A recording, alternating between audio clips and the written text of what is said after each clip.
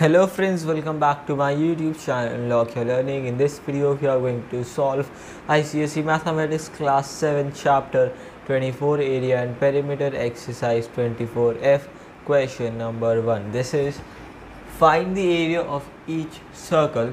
In question 1, take pi 3 whole 1 by 7 or 22 by 7, and in question 2 take pi 3.14, right? So basically we have to find the area of the circle. Now how do we find the area of a circle? So there is a very simple formula for that.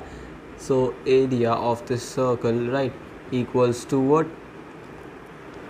Pi, right? So first of all pi and then into radius, right, into radius and again into radius. Fine. So 2 times we will be multiplying it with it. So area equals to pi into r square, or simply we can say pi r square, right? So this we get. That means we need to know the value of pi, that we already know, that will be given in the question. And then second thing we need to know is the value of the radius, right, the radius of the circle. So see here, what have we got in the first part? The radius is already given, right, that is 14 centimeters. So area equals to pi r square, right?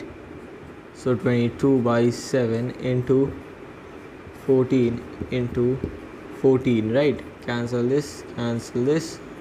So that will become 22 into 28, right? That will be what? So let's see, 22 and 28, right? 616.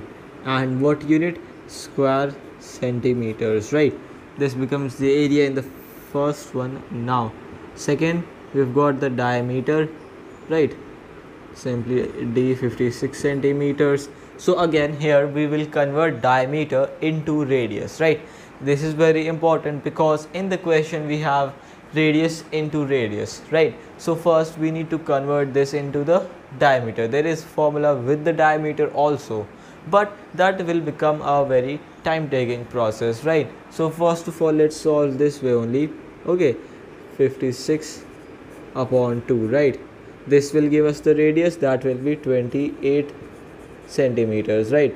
This is the radius. Now again area equals to pi r square. So pi 22 into r square, 28 into 28, right? Cancel this, 4. So what does this become? 8 into 4, 30, 22 into 32 and 3, 4, 2, 8, 112, right? This is going to give us what? 224 and then 224, right? So let's do the multiplication. So 112 and 20. So this will become 2464 square centimeters, right? So this becomes the answer. Now let's move on to the next part. Now next part is what? So third one, again here we have diameter, that is diameter is 2 whole 4 by 5 meters. So that will become what? 14 by 5 meters, right? Convert that to a twin improper fraction. Fine. Now the diameter, divide this by 2. So 14 by 5 divided by 2, that will be 14 by 5 into 1 by 2. Why are we dividing by 2? Because we want the radius, right? So this will give us 7 by 5. This is the radius, right? Now what more do we want? Radius we know, and again value of pi is going to be 22 by 7, right? So area equals to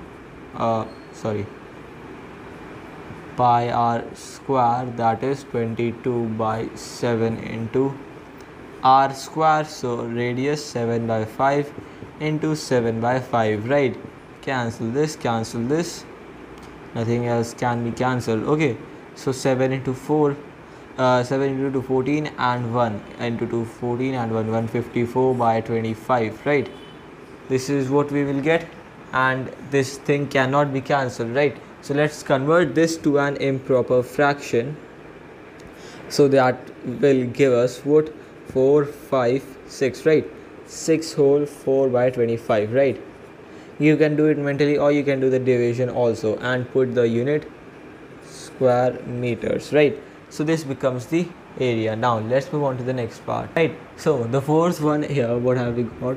So here simply the radius is given to us, that is 1 whole 3 by 4, right? 1 whole 3 by 4 centimeters, that will be 7 by 4 centimeters, right? Convert the mixed fraction to the improper fraction, so this becomes the radius. Now area, let's calculate the area.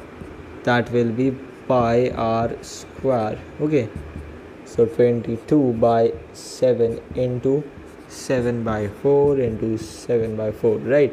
This way we'll do this. So cancel that, cancel that, cancel this, 2 11, right?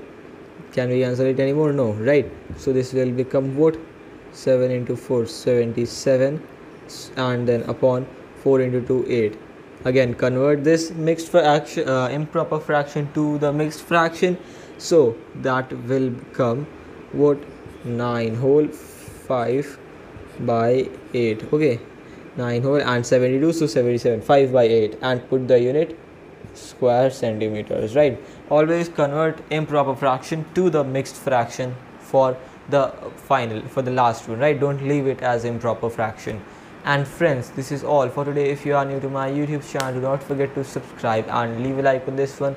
Till then, take good care of yourselves and bye.